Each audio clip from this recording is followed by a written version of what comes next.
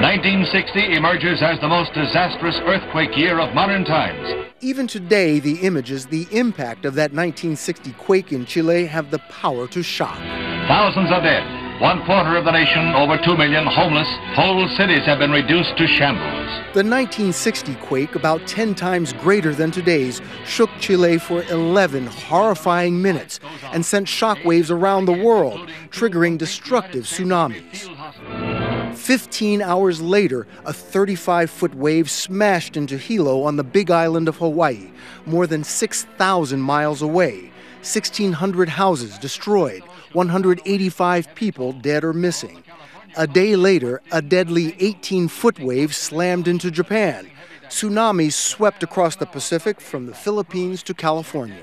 Along the California coast, it swept in at an angle, ripping coastal installations and causing heavy damages. It wasn't the worst earthquake ever, but it was the worst ever recorded.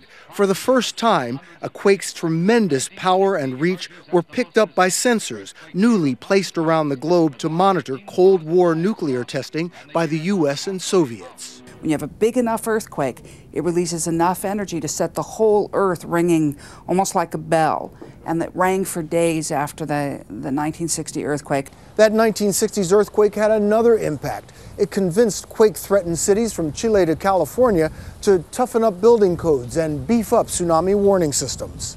These black and white images, the start of a new age of earthquake science and preparedness. Bill Whitaker, CBS News, Los Angeles.